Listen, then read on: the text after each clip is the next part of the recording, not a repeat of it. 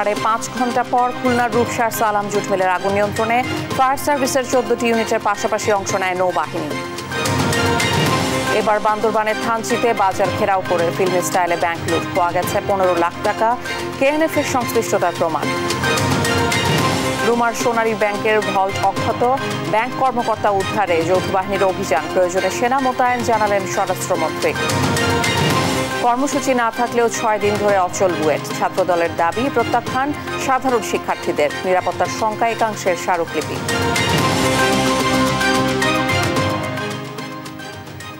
সংবাদ রাতে দেখছিলেন এসটিএমটি বার সংবাদ শিরোনাম, সঙ্গে আছি আমি ইশিকা আজিজ। প্রায় 5.5 ঘন্টা পর নিয়ন্ত্রণে এসেছে খুলনা রূপসার বেসরকারি সালাম জুট মিলে লাগা আগুন। নিয়ন্ত্রণে অংশ নেয় ফায়ার সার্ভিসের 14টি ইউনিট। আগুন নিয়ন্ত্রণের কাজ করছে নৌবাহিনীর সদস্যরাও, তবে তাৎক্ষণিকভাবে আগুনের কারণ জানা যায়নি। খুলনা থেকে সহকর্মী নুর ইসলাম রকির পাঠানো তথ্য ও চিত্রে ডেস্ক রিপোর্ট। আগুনের কালো ধোঁয়ায় আচ্ছন্ন খুলনা রূপসার জাবুসা চৌরাস্তা এলাকা। বুধবার বিকেল 5:30টার দিকে সালাম জুট মিলে অগ্নিকাণ্ড ঘটেছে, তবে কিভাবে আগুনের সূত্রপাত তা জানা যায়নি। বাইরে থেকে পাটকলের ভেতর আগুনের ফুলকি দেখতে পেয়ে ফায়ার সার্ভিসে খবর দেয় এলাকাবাসী। আগুন লাগলে আমরা প্রাথমিক পর্যায়ে পানি দিছি গ্যাসের দিছি, কোনোতে কাজ হয়নি। মুহূর্তের ভিতর, সেকেন্ডের ভিতর, 1 সেকেন্ডের ভিতর আগুন ধরে সব শেষ হয়ে গেছে ভাই। ফায়ার সার্ভিস আসতে মনে হয় 1 ঘন্টা পরে আইসে ফায়ার সার্ভিস। এর ওয়ার্কাররা ভাড়া চলে আসে সব, আর ওয়ার্কাররা কিছু লোক গ্যাস টাস মারছিল, তাতে কাজ হয়নি। দেখতে মনে হয় 15-20 মিনিটের মধ্যে সব ফ্যাক্টরিতে আগুন ধরে গেছে। খুলনা সদর, খালিশপুর, দৌলতপুর, রূপসা, বটিয়াঘাটা থেকে ছুটে আসে ফায়ার সার্ভিসের বিভিন্ন ইউনিট। 6টা ইউনিট ভিতর থেকে যারা আগুনের মধ্যে চলে গেছে, আগুনের মধ্যে অলরেডি চলে গেছে তারা তীব্রতার মাঝে রমজানের সময় তারপর কাজ করছে। এরপর পাশ দিয়ে যারা এখান থেকে সাপোর্ট দেওয়ার পর অতিরিক্ত যেগুলো আছে তারা জানালে দিয়ে সাপোর্ট দেখে পরে একদিনও চলে না, যে যেখান থেকে সুযোগ করেছে সেখান থেকে আগুন নির্বাপনে আপ্রাণ চেষ্টা করছে। তারা তো বসে নেই, এক কথা বলতে হবে যে জানালা দিয়ে হোক, দরজা দিয়ে হোক, আর উপর দিয়ে হোক। তবে আগুন নিয়ন্ত্রণের পর তদন্ত শেষে ক্ষয়ক্ষতির তথ্য জানা যাবে বলে জানিয়েছে ফায়ার সার্ভিস। নিউজ ডেস্ক, দেশ টিভি। বান্দরবানের রুমার পর এবার থানচিতে বাজার ঘেরাও করে 2টি ব্যাংক লুট করেছে সন্ত্রাসীরা। বুধবার দুপুরে এই ঘটনা ঘটে। এ সময় বাজারে থাকা স্থানীয়দের মোবাইলও ছিনিয়ে নেয় তারা। সোনালী ব্যাংক ও কৃষি ব্যাংকে ঢুকে টাকা লুট করে দ্রুত পালিয়ে যায় সশস্ত্র সন্ত্রাসীরা। প্রাথমিকভাবে 2টি ব্যাংক থেকে 15.5 লাখ টাকার মতো লুটের তথ্য পাওয়া গেছে। বান্দরবান থেকে আবুল বাশার নয়নের প্রতিবেদন, জানাচ্ছেন শুভশ্রী রায়। এভাবেই গুলি করতে করতে চাঁদের গাড়িতে করে থানচি বাজার এলাকায় প্রবেশ করে সন্ত্রাসীরা। বুধবার বেলা 1টার দিকে বান্দরবানের থানচি সদরের শাহজাহানপুরের দিক থেকে বাজার এলাকায় প্রবেশ করে তারা। এরপর থানচি উচ্চ বিদ্যালয় সংলগ্ন সোনালী ব্যাংক ও বাংলাদেশ কৃষি ব্যাংকের ভেতরে ঢুকে নগদ টাকা লুট করে চলে যায়। স্থানীয়রা জানান, সকাল 11টা থেকে 11:30টার দিকে থানচি বাজার ঘিরে ফেলে ডাকাতরা। তারা ব্যাংক ও এর আশপাশের এলাকায় অস্ত্রের মুখে সবার কাছ থেকে মোবাইল ফোন কেড়ে নেয়। এরপর তারা ব্যাংক দুটির ভেতরে ঢুকে পড়ে।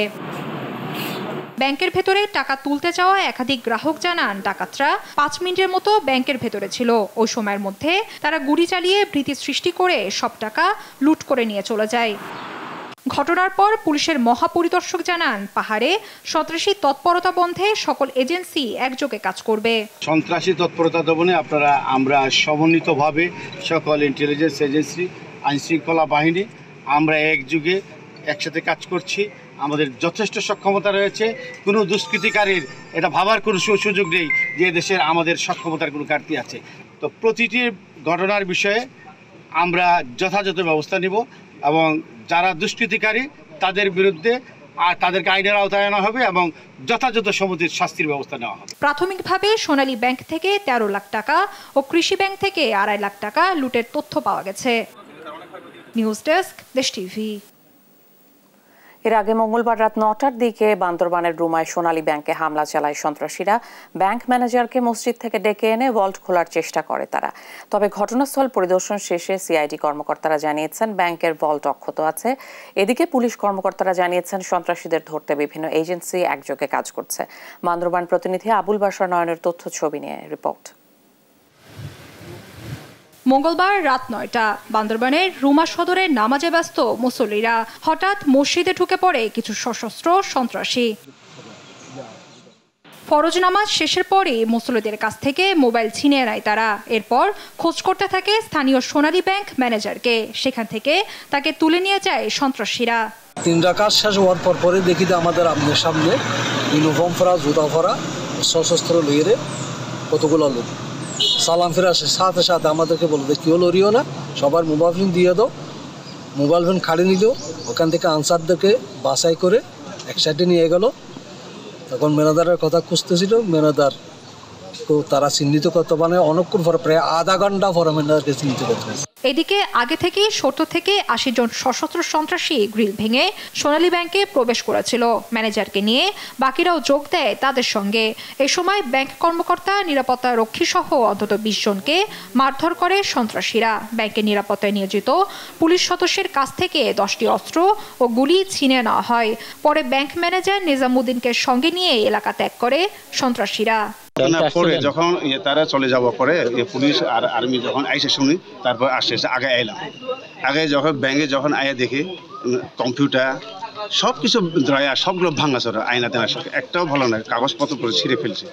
বুধবার ঘটনাস্থল পরিদর্শন করেছেন সিআইডির কক্সবাজার ইউনিট। তারা আলামত সংগ্রহ করার পাশাপাশি ব্যাংকের ভল্ট খুলে পরীক্ষা করেন। পরে সিআইডির অতিরিক্ত ডিআইজি শাহনেওয়াজ খান সাংবাদিকদের জানান, ব্যাংকের ভল্ট অক্ষত ছিল, ভল্ট থেকে কোনো টাকা খোয়া যায়নি। আমরা ভল্টের চাবি খুলে আমরা ভল্টের সমস্ত টাকা আমরা পরীক্ষা নিরীক্ষা করেছি। এখানে ভল্টে যে টাকাগুলো রাখা ছিল ওটা সম্পূর্ণটাই ভল্টে আছে। অন্যদিকে বুধবার সকালে রুমায় ঘটনাস্থল পরিদর্শন করেন জেলা প্রশাসক। এই ঘটনার সঙ্গে পাহাড়ি সশস্ত্র সংগঠন কেএনএফ জড়িত বলে ধারণা করা হচ্ছে। তদন্ত করে পরবর্তী ব্যবস্থা নেওয়া হবে। কিন্তু একটা তদন্ত হওয়া ব্যতীত আসলে একটি বিষয় সুস্পষ্টভাবে বলাটা অনেক কঠিন বিষয়। তবে আমরা যদি তদন্ত সাপেক্ষে যদি আমরা সঠিক তথ্য পাই, অবশ্যই আমরা আপনাদের অবহিত করব। বান্দরবান সদর থেকে আরও এখানে পোশাকে ফোর্স এসেছে এবং সাদা পোশাকেও পুলিশ এসেছে। আমরা নিরাপত্তা ব্যবস্থা পুরোপুরি জোরদার করেছি। অপহৃত ব্যাংক ম্যানেজারকে উদ্ধারে যৌথ বাহিনীর অভিযান চলছে। নিউজ ডেস্ক, দেশ টিভি। কুকি চীন নানাভাবে নিজেদের অবস্থানের জানান দিচ্ছে বলে জানিয়েছেন স্বরাষ্ট্রমন্ত্রী আসাদুজ্জামান খান কামাল। রুমা ও থানচিতে ব্যাংক ডাকাতিতে এই গ্রুপটি জড়িত বলে জানান তিনি। বলেন, ব্যাংক ম্যানেজার ও পুলিশের খোয়া যাওয়া অস্ত্র উদ্ধারে পুলিশ ও বিজিবির যৌথ অভিযান চলছে। প্রয়োজনে নামবে সেনাবাহিনী। জয় যাদবের রিপোর্ট। মঙ্গলবার রাতে বান্দরবানের রুমার সোনালী ব্যাংকের পর বুধবার দুপুরে থানচির সোনালী ও কৃষি ব্যাংকে ডাকাতি হয়। আহত হন ব্যাংকের গার্ড কমান্ডার। ডাকাতরা ব্যাংক লুটের পাশাপাশি নিয়ে গেছে পুলিশের 8টি এসএমজি রাইফেল ও আনসারের শর্ট গান। অপহরণ করা হয়েছে ব্যাংকের ম্যানেজারকে। সচিবালয়ে এ নিয়ে সাংবাদিকদের সঙ্গে কথা বলেন স্বরাষ্ট্রমন্ত্রী আসাদুজ্জামান খান কামাল। তিনি জানান, এই ঘটনায় বান্দরবানের সশস্ত্র গোষ্ঠী কুকি চীন ন্যাশনাল ফ্রন্ট কেএনএফ জড়িত। যে জঙ্গি গোষ্ঠীটা করেছেন, এটা তো আমি বললাম কুকি চীন। ইদানিংকালে আমরা দেখেছিলাম এই কুকি চীন আবার বিভিন্নভাবে তাদের অবস্থান জানান দিচ্ছিল। থানচিতে বিজিবি ওই ইস্টের মধ্যে বিজিবির ক্যাম্প রয়েছে, একটা বিওপি রয়েছে। এরা তো প্রাথমিকভাবেই একটা করেছে, রেজিস্ট্যান্স করছে। এখন ধরেন আর্মি যাবে সেখানে এবং এই অপারেশনটা এখনও চলছে। আমাদের বিজিবি, আমাদের পুলিশ সেখানে গোলাগুলি করছেন। কেন, কি কারণে কেএনএফ এমন ঘটনা ঘটালো তা খতিয়ে দেখা হচ্ছে বলেও জানান মন্ত্রী। তো এই জিনিসটা আমাদের কাছে একেবারেই নতুন, কারণ থানচি একটা শান্তিপূর্ণ এলাকা, রোমা একটা শান্তিপূর্ণ জায়গা ছিল। বেশ কিছুদিন ধরে এখানে শান্তির অবস্থা বিরাজ করছিল। সেই জায়গাটিতে কেন এরা বেছে নিল, সেই সব কিছু আমাদের দেখার বিষয় রয়েছে। আমরা এগুলি সব দেখে, এগুলি চেক করে যা প্রয়োজনীয় ব্যবস্থা আমরা গ্রহণ করব। অপর এক প্রশ্নের জবাবে স্বরাষ্ট্রমন্ত্রী জানান, ভারতের সাথে সীমান্তে দুই দেশেরই অবৈধ ব্যবসায়ীরা সক্রিয়। সেখানে মৃত্যু রোধে সরকার আলোচনা করবে। ওই দেশের সঙ্গে আমাদের আলোচনা চলছে যাতে করে তারা ওই নন লেথাল লিকুইড আর্মসগুলো ইউজ করার জন্য। জয় যাদব, দেশ টিভি, ঢাকা। সংবাদ রাতে আরো থাকছে। সাজরে হকের 4 মামলায় ট্রান্সকম গ্রুপের চেয়ারম্যান সিইও সহ 3 জনের জামিন। 21 এপ্রিল মামলার পরবর্তী শুনানির দিন ধার্য। কোনো কর্মসূচি না থাকলেও সাধারণ শিক্ষার্থীদের পরীক্ষা বর্জনের টানা 6 দিন ধরে অচল বুয়েট। সন্ধ্যায় সংবাদ সম্মেলনে ছাত্রদলের বক্তব্য প্রত্যাখ্যান করে সাধারণ শিক্ষার্থীরা অভিযোগ করেন, আন্দোলন ভিন্ন খাতে নেয়ার চেষ্টা হচ্ছে। এর আগে ছাত্রলীগের সন্ত্রাসী কর্মকাণ্ডের জন্যই ছাত্র রাজনীতির বিরুদ্ধে বুয়েটের সাধারণ শিক্ষার্থীদের অবস্থান নিয়েছে বলে দাবি করেন ছাত্রদল। অন্যদিকে রাজনীতি চালুর দাবি জানিয়ে নিজেদের নিরাপত্তা চেয়ে উপাচার্য বরাবর চিঠি দিয়েছে শিক্ষার্থীদের একাংশ। আজিজুর রহমান কিরণের রিপোর্ট।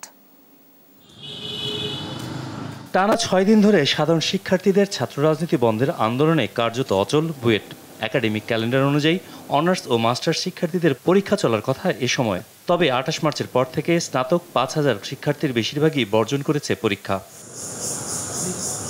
ক্যাম্পাস জুড়ে বুধবারও দিনভর পদচারণা ছিল না আন্দোলনরত শিক্ষার্থীদের, ছিল না কোনো প্রাণ চাঞ্চল্য। মঙ্গলবার প্রধানমন্ত্রী বরাবর খোলা চিঠি দিলেও বুধবার দিনভর আন্দোলনকারী সাধারণ শিক্ষার্থীদের কোনো কর্মসূচি ছিল না।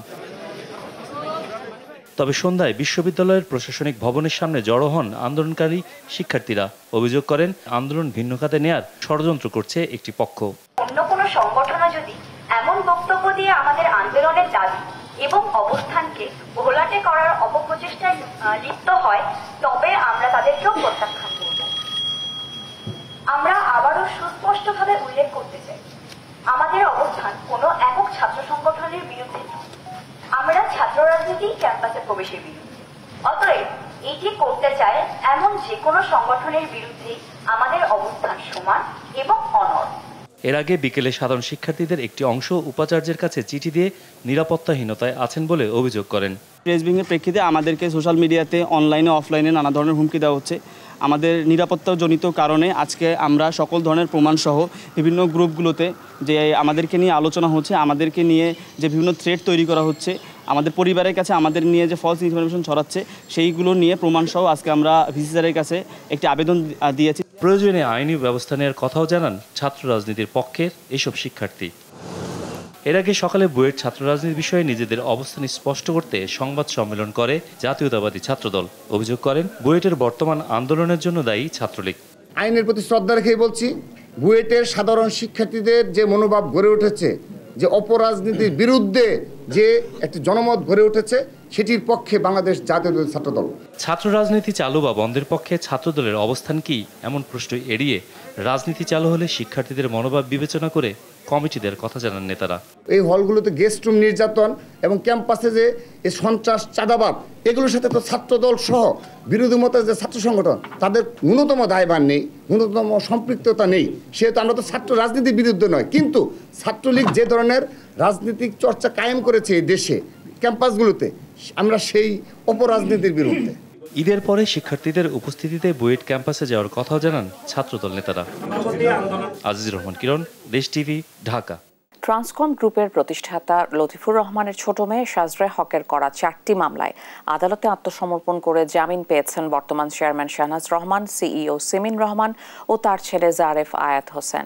একই সঙ্গে 21 এপ্রিল মামলার পরবর্তী শুনানির দিন ধার্য করেছেন আদালত। বিস্তারিত রিশাদ অর্ণবের রিপোর্টে।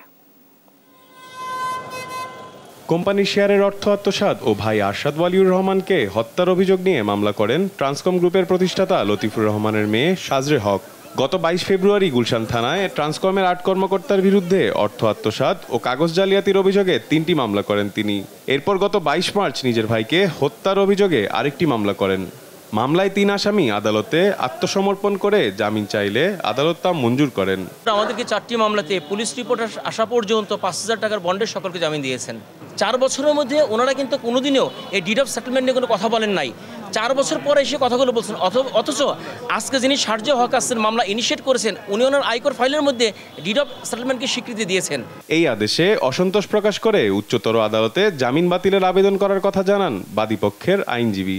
ওনাদের বিরুদ্ধে জাল জালিয়াতি ডকুমেন্ট সৃজন এবং 10,000 কোটি টাকার সম্পত্তি থেকে বাদীকে এবং বাদীর ভাইকে বঞ্চিত করার জন্য হত্যা মামলা সহ জাল জালিয়াতি এবং সৃজন ডকুমেন্টস এবং স্টক এক্সচেঞ্জের শেয়ার 117 শেয়ার হস্তান্তরের জাল জালিয়াতির ডকুমেন্টসের তাদের বিরুদ্ধে 4টি মামলা অন্যান্য আছে এবং হত্যা মামলার মধ্যে আমরা বলেছিলাম যে পিতার সম্পদ থেকে বঞ্চিত করার জন্য 10,000 কোটি টাকার সম্পদ থেকে বঞ্চিত করার জন্য আমার এই ভাইকে হত্যা করা হয়েছে এবং পেপার তৈরি করা হয়েছে, কোর্ট অফ সেটেলমেন্টের ডকুমেন্টস তৈরি করা হয়েছে। তো আমরা এগুলো বলার পরেও মাননীয় আদালত তাদেরকে আদেশ দিয়েছেন জামিনের জন্য। আমরা এই আদেশের বিরুদ্ধে ক্ষুব্ধ হয়ে উচ্চতর আদালতে যাব। ট্রান্সকম গ্রুপের টাকা আত্মসাৎ, সম্পত্তি দখল এবং অবৈধভাবে কোম্পানির শেয়ার হস্তান্তর করার অভিযোগ সহ ভাই আরশাদ ওয়ালিউর রহমানকে হত্যার অভিযোগ আনা হয় এই 4 মামলায়। রিশাদ অর্ণব, দেশ টিভি, ঢাকা। বনভূমি উদ্ধারে সরকার জিরো টলারেন্স বলে জানিয়েছেন পরিবেশ ও বনমন্ত্রী সাবের হোসেন চৌধুরী। বুধবার দুপুরে সচিবালয়ে গাজীপুর জেলার পরিবেশ দূষণ নিয়ন্ত্রণে করণীয় নিয়ে এক সভায় তিনি বলেন, সরকারি বেসরকারি যেই হোক বনভূমি দখল করলে আইন অনুযায়ী ব্যবস্থা নেওয়া হবে। যত প্রভাবশালী হোক, আইন ভাঙলে সর্বোচ্চ শাস্তি নিশ্চিত করা হবে। গাজীপুরের শিল্প কারখানায় ইটিপি চালানো নিশ্চিতে নজরদারি আরও বাড়ানোর নির্দেশ দেন তিনি। পরিবেশের বিষয়ে বা বনের যে ভূমি বা জমি আছে সেগুলোর ক্ষেত্রে আমাদের জিরো টলারেন্স। আমরা এখানে কে কি করলো, কার কি পরিচয়, কোন কোম্পানি, এগুলো আমাদের দেখার বিষয় না। যদি আমরা দেখি যে সেখানে অবৈধ কোনো কর্মকাণ্ড হচ্ছে বা নিয়ম বহির্ভূতভাবে কিছু হচ্ছে, আমরা সেখানে কিন্তু তাৎক্ষণিকভাবে আমরা অ্যাকশনে যাব। এবার জানাবো বিকাশের সৌজন্যে ঈদ কেনাকাটার খবর।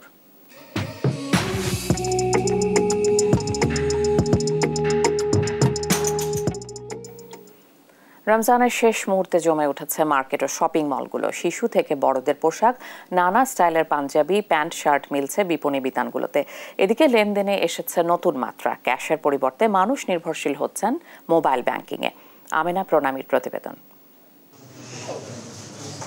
ঈদ সামনে রেখে জমজমাট ঈদ বাজার। সকাল থেকে ক্রেতা সমাগম রাজধানীর দোকানপাট ও শপিং মলগুলোতে। উৎসব উদযাপনে পরিবার নিয়ে কিনছেন পছন্দের সব পোশাক।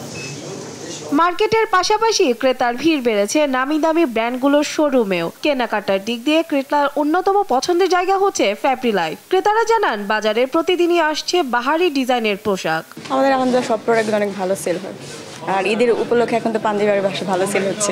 আমার ফ্যাব্রি লাইফ থেকে নিয়মিতই কেনাকাটা করা হয়। নতুন নতুন ডিজাইন পাচ্ছি, ড্রেসের হোক, অনেক ভ্যারিয়েশন থাকে। পাঞ্জাবিগুলো আর রিজনেবল প্রাইস, ডিসকাউন্টে দিচ্ছে, ভালোই লাগলো, পছন্দ হইলো, নিলাম। আমি আমার মাম্মি বাবার সাথে শার্ট, প্যান্ট, টি শার্ট এগুলো কিনতে আসছি। বাচ্চাদের নিয়ে আনন্দ করার জন্য বেশি ওদের ড্রেস কিনা হয়েছে অলরেডি। ঈদের ভিড়ে সহজে পেমেন্ট করতে ক্রেতারা ঝুঁকছেন মোবাইল ব্যাংকিংয়ে। নিমিষেই পেমেন্ট করতে পারায় খুশি ক্রেতা বিক্রেতা সকলেই। ক্যাশলেস লেনদেনে থাকছে ক্যাশব্যাক সহ বিভিন্ন ডিসকাউন্ট অফারও। এখন তো হচ্ছে সবাই টাকা ক্যারি করতে চায় না, কারণ টাকা ক্যারি করাটা হচ্ছে একটা হ্যাসেল, আবার কখন কি হয়ে যায় বলা যায় না। এর জন্য হচ্ছে সবাই মোবাইল ব্যাংকিং বলেন বা কার্ড, বিকাশ, তারপর হচ্ছে নগদ, এগুলোর মধ্যে হচ্ছে বেশি পেমেন্ট করছে। একটা সময় ছিল মানুষ কিন্তু ক্যাশ নিয়ে ঘুরতে হতো, এখন ছিনতাইকারীর কবলে পড়ে অনেক সময় দেখা গেছে অনেক সর্বশান্ত। আমাকে টাকা ক্যারি করা লাগতেছে না। এই এই ঈদের সময় সব শপিং ব্যাগ প্লাস অফারও আছে, তো সব কিছু মিলে বিকাশ পেমেন্ট আমার কাছে বেশি usable and friendly. Mobile banking এর প্রসারে নগদ অর্থের বদলে ক্যাশলেস লেনদেনে সহজ থেকে সহজতর করছে জীবনযাত্রার মান। আমেনা প্রণামী, দেশ টিভি, ঢাকা। ঈদ উল ফিতর সামনে রেখে জমে উঠেছে নারায়ণগঞ্জের রূপগঞ্জের ঐতিহ্যবাহী জামদানি পল্লী। সারা বছর বেচাকেনা থাকলেও এবার ঈদেই প্রায় 50 কোটি টাকা বিক্রির আশা করছেন বিক্রেতারা। আর যুগের সঙ্গে তাল মিলিয়ে তৈরি বাহারি জামদানি ছড়িয়ে পড়ছে দেশ বিদেশে। বিল্লাল হোসাইনের রিপোর্ট, জানাচ্ছেন সালমা জাহান। নারায়ণগঞ্জের রূপগঞ্জ উপজেলার তারাবো পৌরসভার নোয়াপাড়া গ্রামে 460টি তাঁত কারখানা নিয়ে গড়ে উঠেছে বিসিক জামদানি পল্লী। ঈদ ঘিরে জামদানি বুননে ব্যস্ত সময় পার করছেন 1665 জন কারিগর। 1000 থেকে শুরু করে 5 থেকে 6 লাখ টাকা দামেরও জামদানি শাড়ি তৈরি হচ্ছে এ পল্লীতে। অন্যান্য বছরেতে এই বছর মোটামুটি ভালোই গেছে। ক্রেতাদের পছন্দ অনুযায়ী বাহারি ডিজাইনে জামদানি কাপড়ের পসরা বসিয়েছেন পাইকারি বিক্রেতা ও তাঁতমানিকরা। বিভিন্ন জেলা থেকে আসা ক্রেতারা পাইকারি দামে জামদানি কিনতে পারেন এ পল্লীতে। এখানে যে প্রাইস বা কাপড়ের কোয়ালিটি, এতে আমি সন্তুষ্ট। আমার মনে হয় যে এখানে সবার আসা উচিত, কারণ এটা আমাদের একটা দেশের ঐতিহ্য। এখানে এসে আমি যা দেখলাম এখানে কোয়ালিটি অনেক ভালো, দামিও সাশ্রয়। এদের মধ্যে চাই জামদানি, যারা জামদানি কিনতে চায় আমার মনে হয় যে এই হাটে আসে কেনাকাটা করা ভালো হবে। 400 বছরের পুরনো এই জামদানি পল্লীতে ঈদে 50 কোটি টাকা জামদানি বিক্রির প্রত্যাশা তাঁতিদের। রূপগঞ্জে যে জামদানি বিসিক আছে, এই বিসিকের যারা যারা ব্যবসায়ীরা এবং তাঁতিদের মিললে এই সারা রমজান মাসে মনে করেন যে 50 কোটি টাকার উপরে ইনশাল্লাহ সেল আছে। মিনিমাম শাড়িগুলো চলতেছে আপনার এই 5,000 থেকে 10,000 টাকার ভিতরে। ঈদকে সামনে রেখে আমরা কিছু নিত্য নতুন কালেকশন তৈরি করছি, তো ঈদের জন্য আমরা আশাবাদী খুব ভালো একটা বেচা কিনা হবে। ঈদকে সামনে রেখে অনলাইনেও আমাদের জামদানির ভালো চাহিদা এবং দোকানেও ভালো চাহিদা। রূপগঞ্জে জামদানির পাইকারি হাটের পাশাপাশি অনলাইনেও সরাসরি বেচাকেনা হচ্ছে। নিউজ ডেস্ক, দেশ টিভি। সংবাদ রাতে শিরোনামগুলো জানিয়ে দিচ্ছে আরেকবার।